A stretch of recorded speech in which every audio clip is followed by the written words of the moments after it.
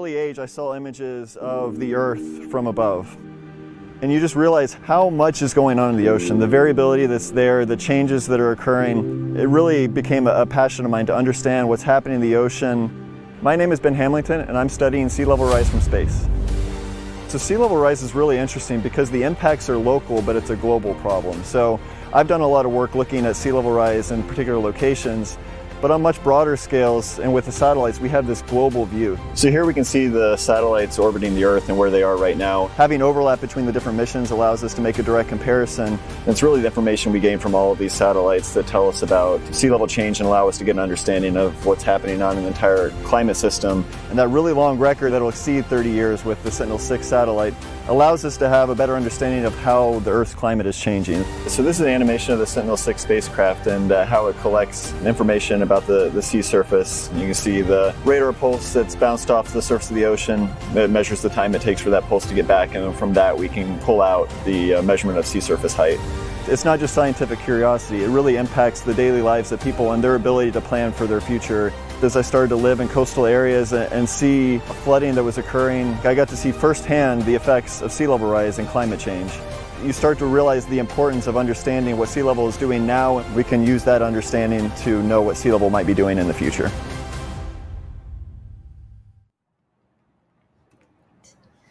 Hi, I'm Raquel Villanueva with NASA's Jet Propulsion Laboratory in Southern California.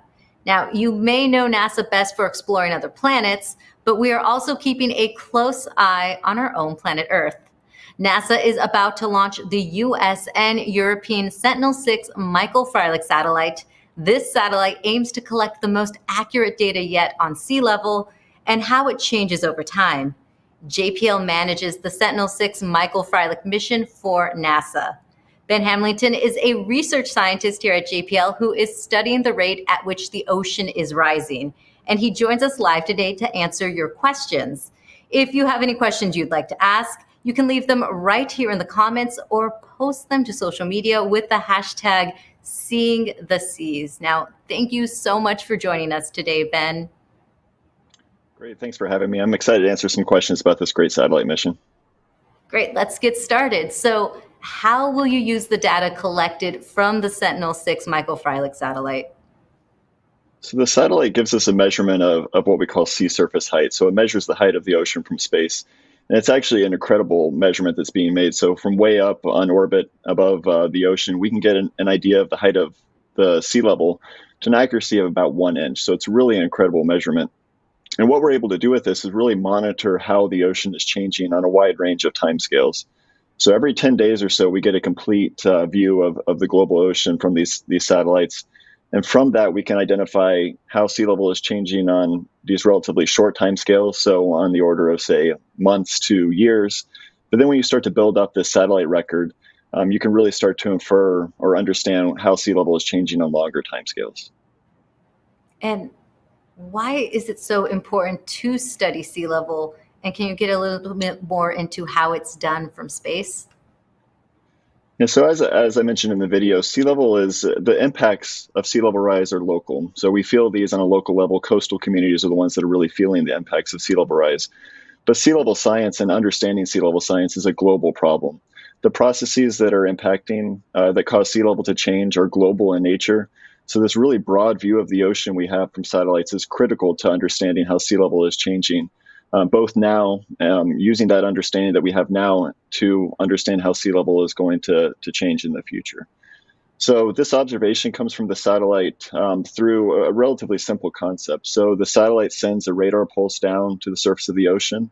That radar pulse bounces off the surface of the ocean and returns to the satellite. And we can measure the time it takes for that pulse to get to the ocean and return to the satellite. And from that, we can figure out exactly how high the sea level is at any given time. And that makes it sound a little bit easy. It's actually pretty complex, everything else that goes into that measurement, because as that radar pulse travels through the Earth's atmosphere and interacts with the ocean, a number of things happen to it. So it's delayed, the timing is affected. When it bounces off the surface of the ocean is certainly not the same everywhere, so it interacts with the ocean surface in different ways. So we have to make all these different corrections to that observation, or to that radar pulse and the timing, in order to get to the accuracy that we actually have for the satellite altimeter measurements. And then the other piece of that is we need to know very accurately where the satellite actually is. That may seem like kind of a no-brainer, but at any given time, you really need to know where it is in reference to the ocean. So with all these different measurements and corrections we make, we eventually get to that sea surface height observation. And again, the accuracy that's down to about 1 inch all the way up from orbit above the surface of the ocean. Great. And then can you talk a little bit more about how changing sea levels impact coastal towns or cities in the future? Yeah, so there's a number of ways that rising sea levels impact coastal communities. So one of these that has been in the news a lot lately is through increased storm surge. So basically, you can treat the sea level rise that we've been seeing as an increase in the baseline over which these storms travel. So with higher sea levels in these coastal areas, a storm moves over top of it, and the storm surge that you feel from these hurricanes and larger storms is just that much greater than it was previously. The other way that we see the impacts of higher sea level is through something called high tide flooding. And what high tide flooding is really right there in the name. It's flooding that occurs at high tides. So these coastal communities were built knowing where high tide typically is. So many years ago, we built up these different areas expecting high tide to be in a certain place. And again, now with that increase in that foundation of sea level through long-term sea level rise, we've increased the height of high tide. So now what was before a relatively safe high tide with no coastal flooding, now it doesn't really take much to get past that threshold from a normal high tide into flooding conditions. So sea level rise is already impacting these coastal communities. It's a problem now, it's worsening, and it's expected to worsen in the future. And more areas that aren't necessarily experiencing coastal flooding or sea level rise impacts now likely will in the future as sea level continues to increase. And before this broadcast, we kind of talked about how you had firsthand experience seeing this. So can you talk more about your personal journey that led you to this mission?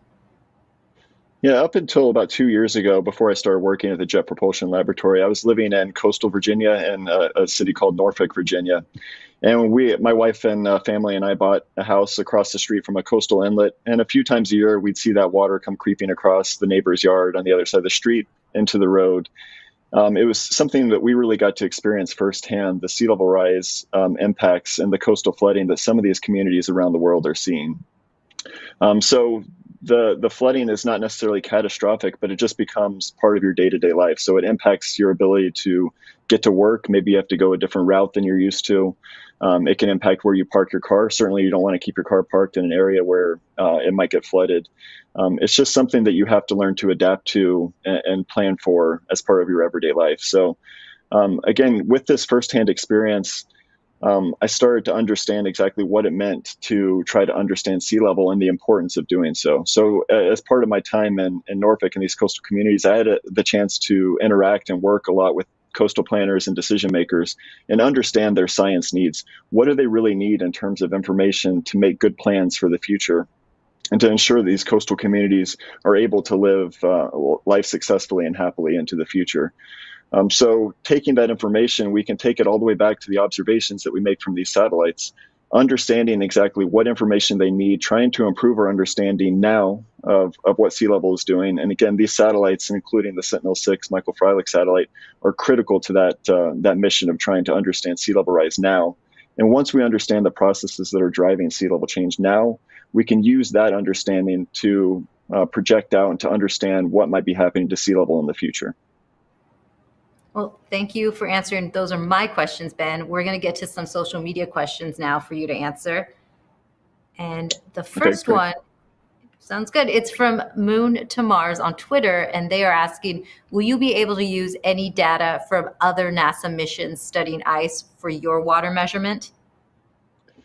Yeah, that's a really good question. So we have this whole observation network of satellites and in situ observations that we use to understand sea level. So a lot of these satellites allow us to understand specific processes that affect sea level. So it's although the altimeters measure total sea level or sea surface height, we like to try to understand exactly what processes, what physical processes are actually contributing to that change in sea surface height that we see.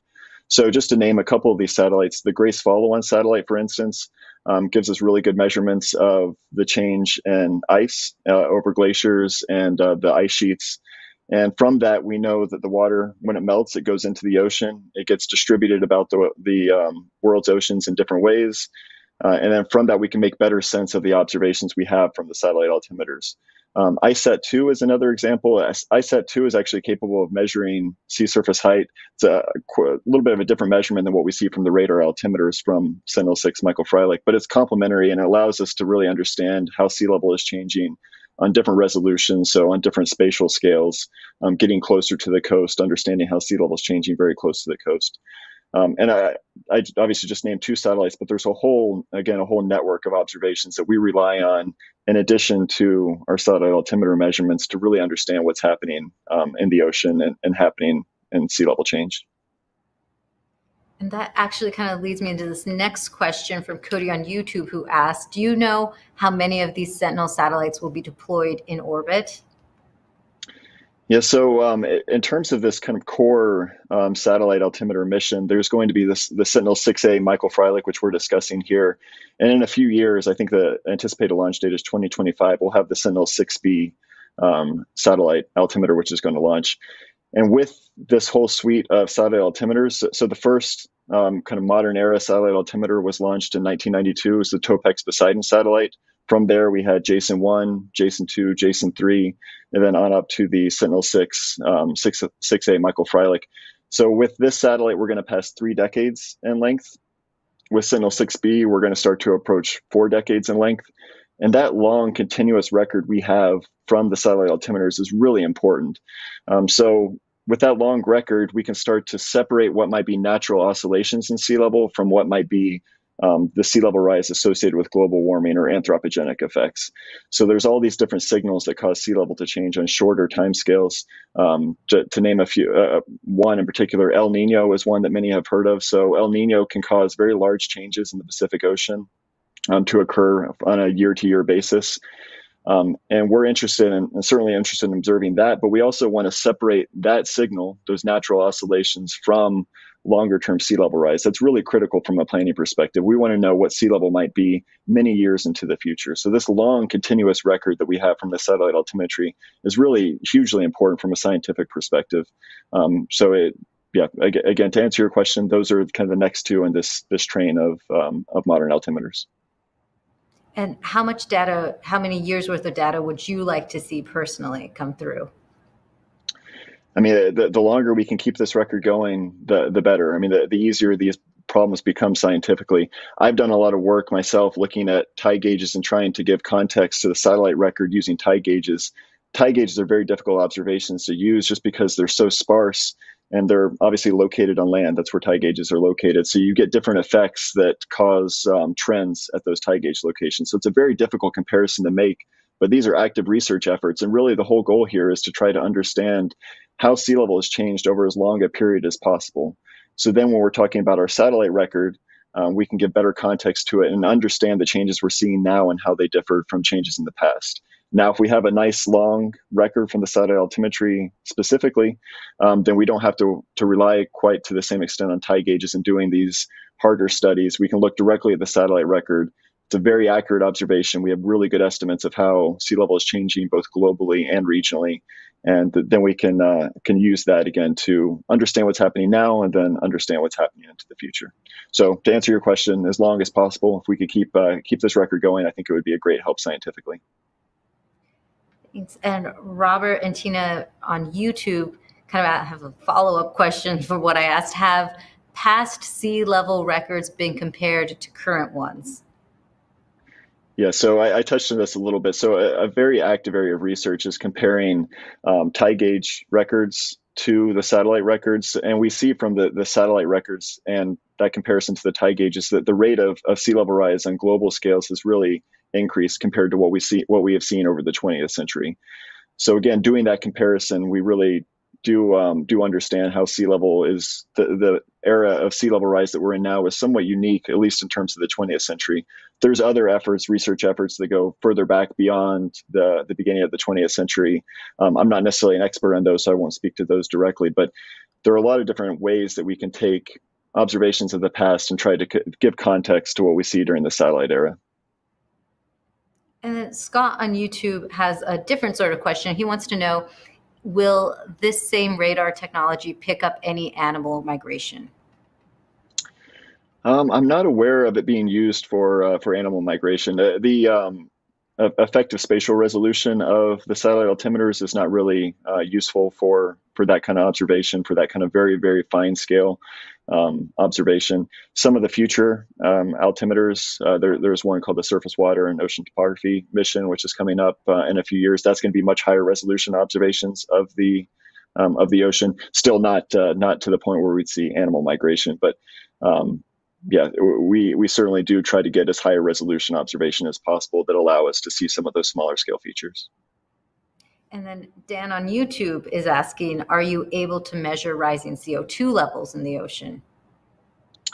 So not with the satellites that we typically have, or the satellite altimeters that we've had over the past few years. So we rely on other complementary observations from other satellites in order to make this make these observations and to understand sea level.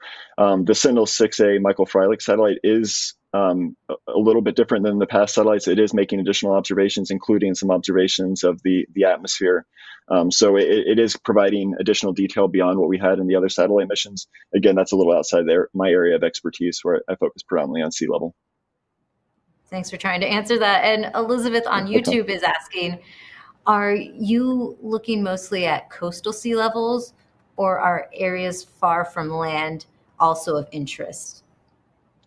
Yeah, that's a great question. So maybe it goes back to what I said earlier, that the impacts of sea level rise are local and coastal. So obviously we're very concerned about the sea level signal that gets expressed at the coast, how sea level is rising at the actual coast, because that tells us something about how these coastal communities are going to be impacted into the future.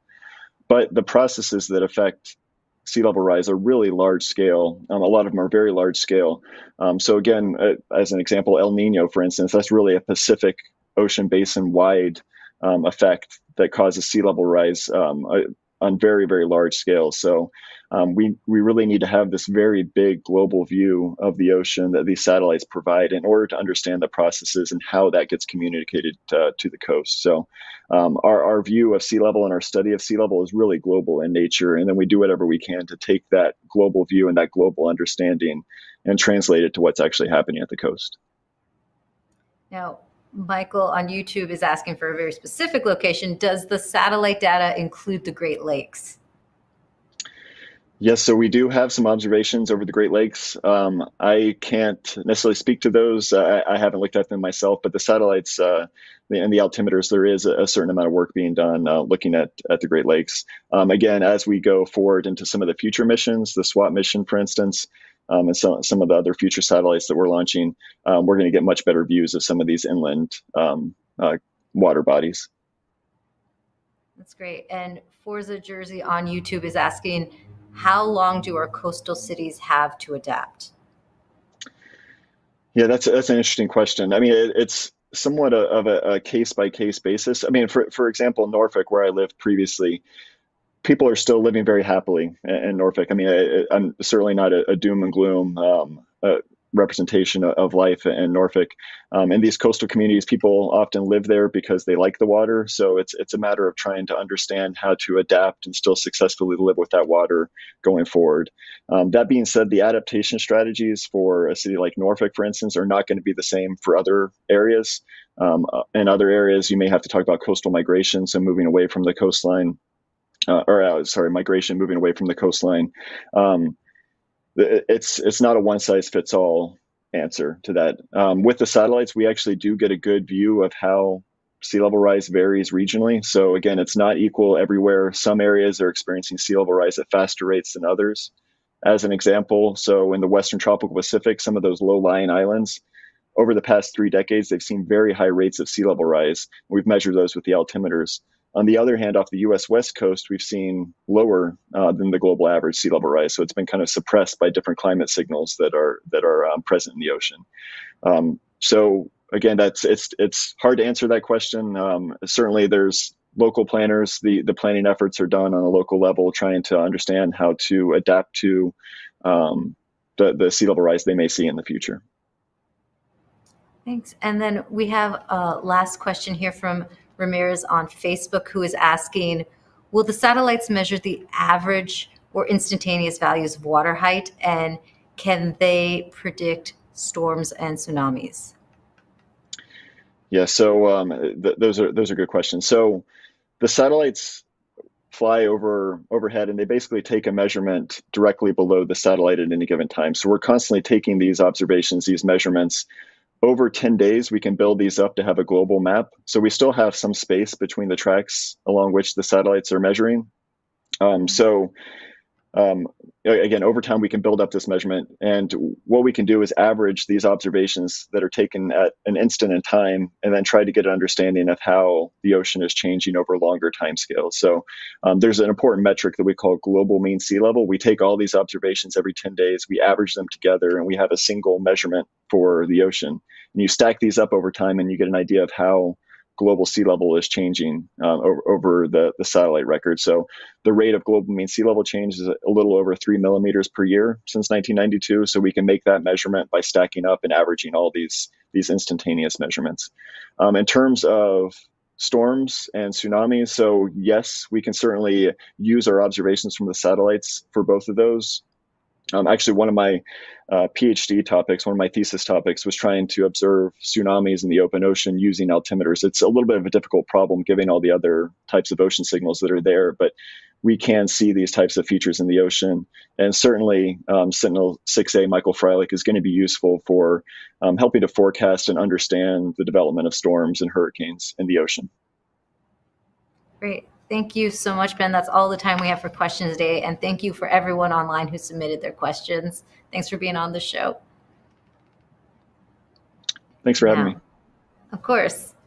The Sentinel-6 Michael Freilich satellite is truly an international collaboration. It is being jointly developed by the European Space Agency, NASA, the European Organization for the Exploitation of Meteorological Satellites, and the National Oceanic and Atmospheric Administration, with funding support from the European Commission and technical support from the French space agency, CNES. Now, the Sentinel-6 Michael Freilich satellite is scheduled to launch on November 10th. And for the latest on the mission, follow at NASA Earth on Twitter, Facebook, and Instagram. You can watch all the behind the spacecraft video profiles on the NASA 360 YouTube channel.